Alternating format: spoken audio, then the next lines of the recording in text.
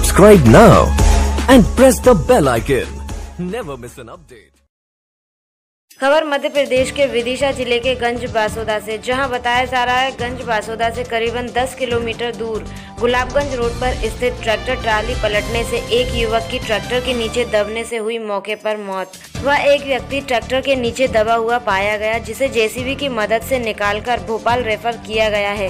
Tractor गेहूं खरीदी केंद्र से वापस लौट रहा था। लौटते समय अनियंत्रित होकर ट्रैक्टर पलट गया, जिससे जानकारी के मुताबिक एक व्यक्ति की मौके पर ही मौत हो गई है। वह एक व्यक्ति गंभीर रूप से घायल हुआ है।